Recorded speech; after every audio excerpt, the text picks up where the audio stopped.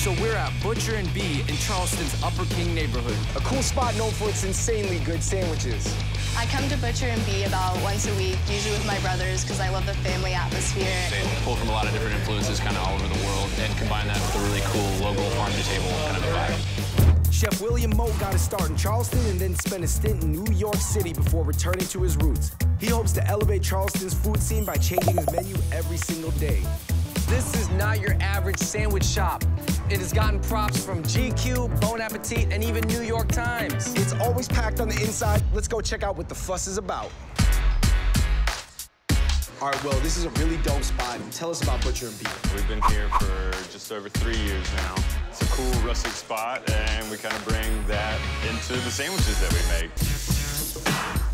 The bacon and broccoli cheddar sandwich is layered with aged cheddar, roasted broccoli, and topped with crisp bacon. The sweet potato sandwich comes packed with Gruyere cheese, caramelized onions, and local sweet potatoes.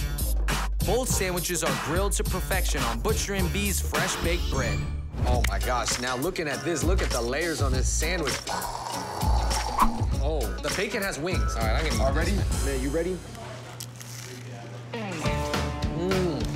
Oh, I'm loving this. The cheese, you get the little oil from the cheese is leaking into the sweet potato. The bread is so fresh. I taste the smokiness from the bacon, the melty goodness of just the cheese. The Gruyere cheese is a little bit sweeter than your average cheddar, but it's still got that bite, but it's balanced out with the sweet potato and the sweet grilled meat. That cheddar is sharper than the Rocky Mountains. Man, you talking about that cheddar and broccoli like I need to try it. You talking about that sweet potatoes like I need to try it. Fung Bros switch up.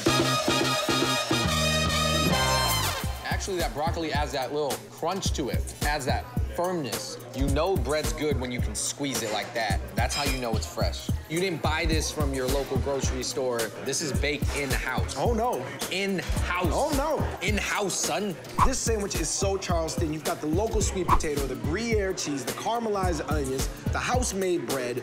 I can totally taste the history in it, but at the same time, I can taste the modern twist together. This sandwich is smacking. Smack.